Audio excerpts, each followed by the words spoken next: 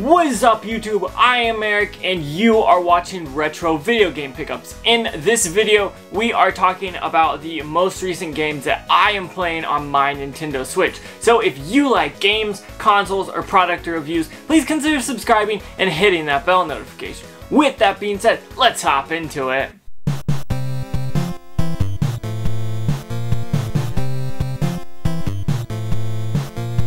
Okay, so I wanted to kind of change things up a little bit. It's been very hard. We haven't been going out. I haven't been game hunting, but I have been playing a little bit more of video games. So what I wanted to do in this video is take some time and kind of relax a little bit. Talk about the games that I have been having fun with and been playing on my Nintendo Switch. Now I've been playing a ton of different consoles and really honestly I've been having so much fun with all of that.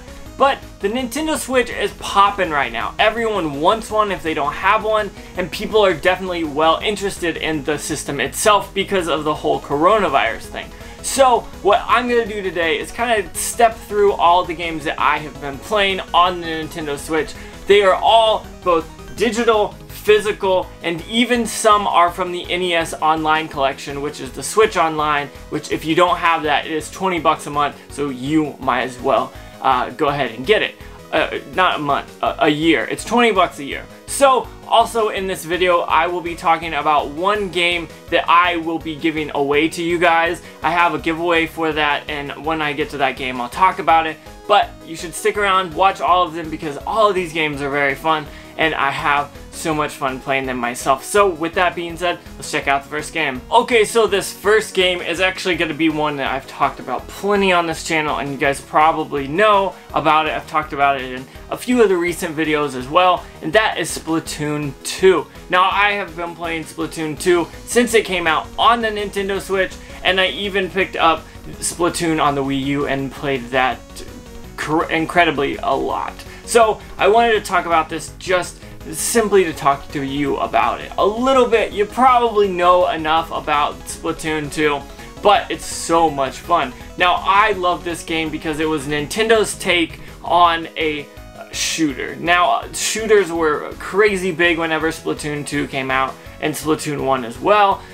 It was against kind of those games like Call of Duty or something like that, maybe like against a Fortnite or something of the first-person shooter view. So this one is awesome because it takes that aspect of it and removes all the blood, all the gore, and basically you're just shooting paint at people until you splat them and then they respawn. So this is a perfect game for kids. It's E10, which means 10 and older. For cartoon violence, I'm looking at the back and that's kind of funny, but this game is very awesome. It's so much fun, and honestly, even if you're an adult and you can play those shooter games, those games are kind of okay, they're lackluster to me, but this game is so much fun. I love the vibrant colors, I love the music, I love the control scheme, I love everything about this. Now when I say control scheme, I do not mean motion. Don't play with motion if you have this. Get through the tutorial and turn it off. You'll be much more happy there. But this is a game where you go around splatting characters. You have so much fun and I love it.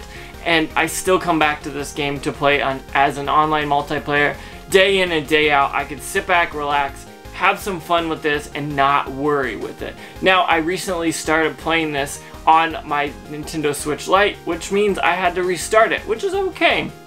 I have my normal Switch and it has that save on it, but this one I started from the beginning and honestly I miss it. I've had so much fun with this, and so I am super glad that this is on this list because I've been having so much fun with it. Okay, so I've got my Nintendo Switch Lite here. For some reason this thing is like the perfect size to just slide in my pocket. I've been wearing athletic shorts because I haven't been going out, and literally this thing just fits right in my pocket and I have no problem with it, so it's totally awesome. So for this game we are talking about a digital game, and that's why I brought out the Switch Lite, because well, I don't have anything to show for you. So this is going to be Pokemon Quest. Now this is an absolutely free game, so if you have a Nintendo Switch or even I think this is actually out on the mobile platform as well, so if you have a phone, you can get it on there for free as well, I believe. But for sure, on the Nintendo Switch, this game is 100% free, and I've actually got back into playing it again. Like what I said with the Splatoon 2 is the same for Pokemon Quest for me. I've been playing this on my Switch Lite, which means I restarted it, which means I'm going back and having all that fun again. So I wanted to kind of dig deep back into this game because I recently watched Detective Pikachu, and honestly I waited way too long to see that, but I had so much fun watching it. I was like, I need to be playing some kind of Pokemon game. I've actually been playing Pokemon Go again, just kind of at my house. Yeah, it's a little difficult, but you know what I'm saying. But Pokemon Quest is so much fun. I love how they took the Pokemon and pixelated them, made that pixelated twist, because like you know how it looked like when Pokemon Red or Pokemon Blue or something like that when it was way back, but this pixelation character cartoons are different, and that's awesome. I love the way that they look and how different it is. So I wanted to talk about that just because this is a simple game, it doesn't get too hard, and you can play it for free. So if you have a Nintendo Switch and you don't really have that much money, get Pokemon Quest. It's free. You can't go wrong. If you don't like it, just uninstall it. Literally, it's that easy. So that's why that is one of the games I wanted to talk about in this list. Okay, so this third game is going to be a little bit of a different one, and I'm going to explain that a little bit, and here's why. Now, first off, when I say it's a little bit different, I mean it's an actual NES game. It didn't come to the Nintendo Switch. Well, it did, but it wasn't first given out on the Nintendo Switch. It was actually an NES game. And what does that kind of mean? Well, the Nintendo Switch has a Switch Online, which is 20 bucks a year, not a month like I said earlier in the video, but it is 20 bucks a year, and honestly, it unlocks so much. I think it's worth it. A lot of people complain about these things or that. I don't care about that stuff. I care about buying or getting the games to be able to play and being able to play online. Like, those are the two main things and reasons I have it, to be honest. But this is a game that was on the Nintendo's entertainment system, the NES Online, which is Eliminator Boat Duel. Now, I have never played this game, and I don't have it in the collection. So that means I'd never played it, I'd never seen it, and recently, this past week, they updated the Switch Online, and they gave you some more games, both on the NES and the SNES, and this was one of the ones for the NES. And so I was like, alright, cool, let's sit back and play this. And honestly, I had a lot of fun with it. It's got some cool aspects of it. It'll start off where you're looking at a side view of the boat, then it'll change to a top-down, then it'll change to another view of the boat, like from behind, watching it go. It's fun. I like this game because it took kind of what you had with the NES and gave you something fun to play with it. Now, I know there are a ton of good games on the NES, and I'm not knocking the NES right here, but I actually enjoyed this game. It was fun to play, and I had never played it before, so anytime I can find a new NES game that I haven't played before, I'm definitely gonna have fun with it. So whenever I find a game like this that is actually enjoyable and not complete garbage, I'm very happy. So that is why it made it on this list. It's a little bit unconditional, but I have been playing it on my Switch Lite, so it made it on this list. Star Wars Jedi Knight Jedi Academy. That's the next game. Honestly, I've been playing this for a while now. You guys have heard me talk about it, I think once or twice on the channel already, but I've kind of been playing it in portions. I haven't just sat down and played it all. I've been playing it for a little bit, then playing another game, then coming back to it. It's kind of a weird thing to kind of go back and forth to it, but I've been doing it and I've been having fun. So I wanted to talk about this just a little bit because honestly, I love this game.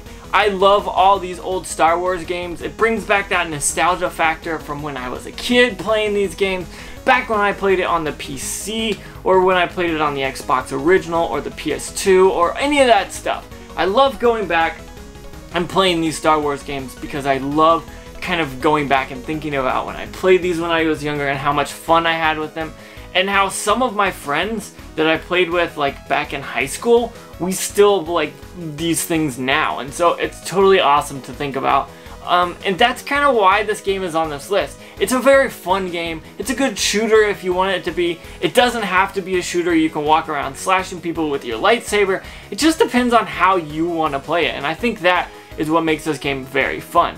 I love the aspect of Star Wars, and you guys know, anytime we get a cool Star Wars game, and especially like a Switch game that you can take on the go, that's totally well worth it to me. You guys know I love the Switch games, and I love being able to take them anywhere, and that is why I have my Switch Lite, because it fits in my pocket, and I can walk around in the house, I can leave with it, all that stuff. So I wanted to talk about Star Wars Jedi Knight Jedi Academy just because I've had fun with it and I wanted you guys to know about it. Now I believe it's about $20 on the eShop. It's a digital only game unless I think Limited Run did a production of them. I don't know about that. I didn't buy one, but I did have fun with this game. So if you're interested in it, check it out on the eShop. You can get it today for 20 bucks, I believe. Okay, we're down to our very last game, and this game is a very fun game. It's very simple, but it can be very difficult, but overall I enjoyed it. And now this is a game that I picked up to play, and honestly I wanted to talk about it a little bit, and that is Lonely Mountain Downhill. Now if you guys know, and you watched all the way here, you guys know I am giving a giveaway. Now I am giving a code away for a digital copy of this game. I'll pop a picture up right here on the screen. Go check out my Instagram, like that post, and comment down below you came from YouTube, and you will be entered in to get the game for free. Now it is a very fun game, but it is very simple. Now if you played Excitebike 64, you probably knew that there was a downhill version of that game, or a mode I guess. It's basically you just gotta get to the bottom of the hill without crashing. And that's what this game is. This game has taken that aspect from that game and basically given you exactly what you want.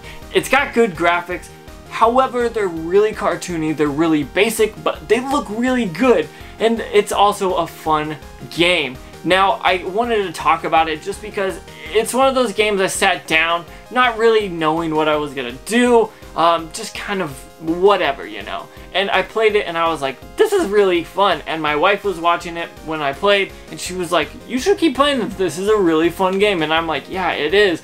And so we just kind of sat there and I played it. I just kept crashing. I literally was doing this one mountain like over and over and over. I'd get like right to this point and I'd just crash, and then I'd have to do it over and then over, and I don't know what it is about that, but I wanted to keep playing it, and so I wanted to share that with you guys. Now I am giving that giveaway away, the code for that game. Now it is currently 2 days before Memorial Day, and I wanted to give it away to you guys. So that post that I posted, that picture on my Instagram, down below there'll be a link directly to that Instagram post. Go ahead and go over there, like it, and comment to say, hey, I'm from YouTube, and then you will be entered into the giveaway. You do not have to follow me, you do not have to subscribe here. Just go over to that post and like it and let me know that you saw this.